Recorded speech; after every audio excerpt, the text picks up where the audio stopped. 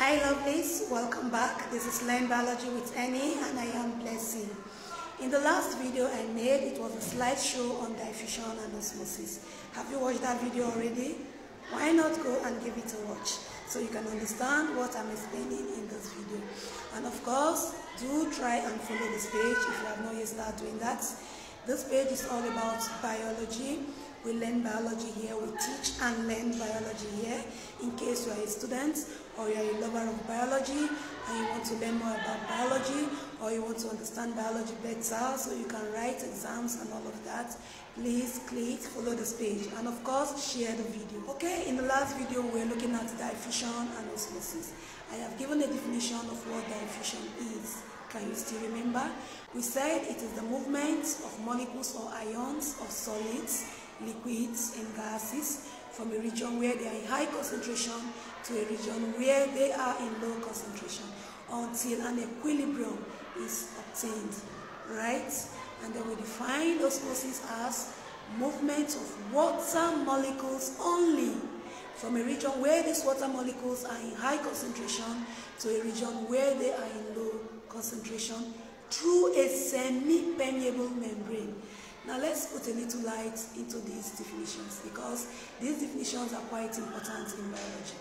When we are talking about diffusion, we are talking about molecules. These molecules should be either molecules of liquids, solids, or gases moving from one region to another.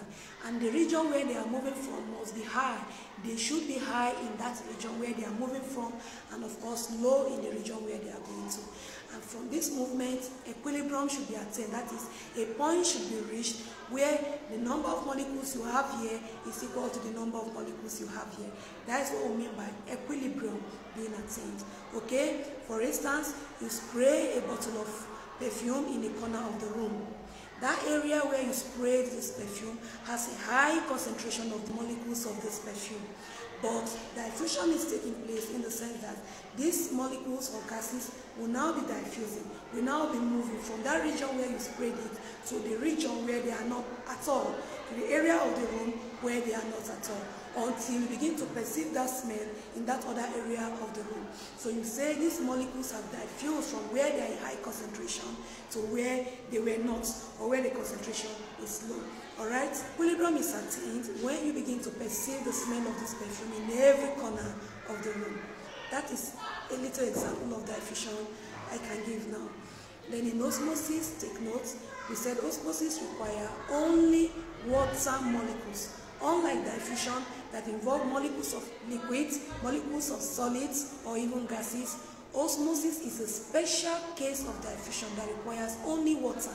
So in osmosis, only water molecules are moving. And there must be a semi-permeable membrane, meaning there must be something in between the medium where the water molecules is moving from to the area where it is moving to. Okay? So you have a region where you have high molecules of water, you have another region where you have very low molecules of water, and then there must be something in between them, which is what we call the semi-permeable membrane.